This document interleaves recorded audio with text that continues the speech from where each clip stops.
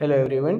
Today I will show you how we can redeem non-loyalty coupons, which includes campaigns, auto campaigns, feedback, QR code referrals, etc. So customer will basically receive message with coupon. So you just have to punch one bill, and while checkout you can add customer's mobile number.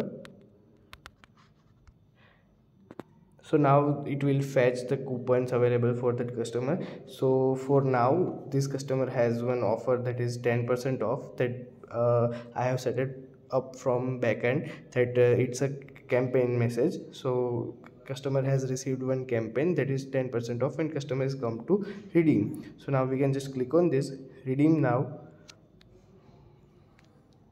Customer will receive an OTP